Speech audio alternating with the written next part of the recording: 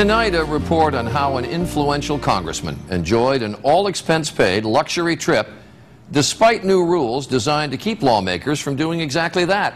Last year, Congress passed the Honest Leadership and Open Government Act, an ambitious attempt at ethics reform aimed at stopping abuses of lobbyists paying for congressional members' travel.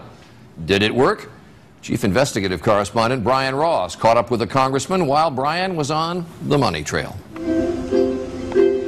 Before the new ethics law, this fabulous resort on Hawaii's Big Island, with its beautiful beaches and championship golf course, was a favorite place for aviation industry lobbyists to bring members of Congress for a long and free winter weekend.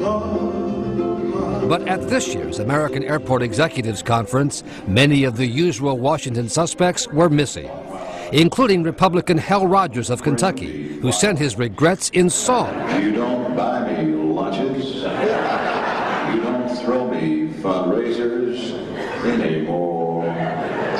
But where there's a will, there's a way, or at least a loophole, as the man in the bathing suit found. He is Republican Congressman Dan Lungren of California, a member of a key subcommittee that deals with airport issues.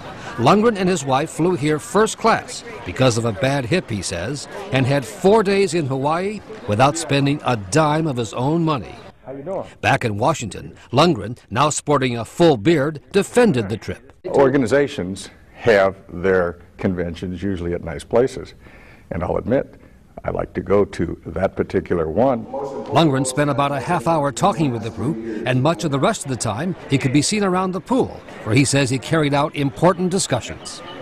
I don't understand why you have such a big deal about pools. I'm a California kid. I grew up around pools. We do a lot of business around pools. And the way Lungren got someone else to pay for it was simple. The airport executives and lobbyists didn't pay for his travel directly, but instead arranged to hold a $1,000 a head fundraiser at the Hawaii Hotel. Then all of Lungren's travel costs, some $5,000, could be legally charged to his campaign. It's a shell game. It is still lobbyist money influencing lawmakers.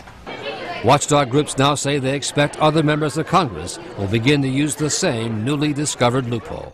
If they had their meeting in Los Angeles, or Pittsburgh, I would have gone to their meeting in Los Angeles. Pittsburgh in January, you would have been there? I probably wouldn't have been in Pittsburgh in January. Do I look like I would go to Pittsburgh in January? But Lungren says if asked, he would be glad to be poolside at the same conference in Hawaii next winter. Republican Lungren wasn't the only one out in Hawaii. Senate Democrat Daniel Inouye of Hawaii also showed up there for a quick talk and his own personal fundraising event with the lobbyists and executives.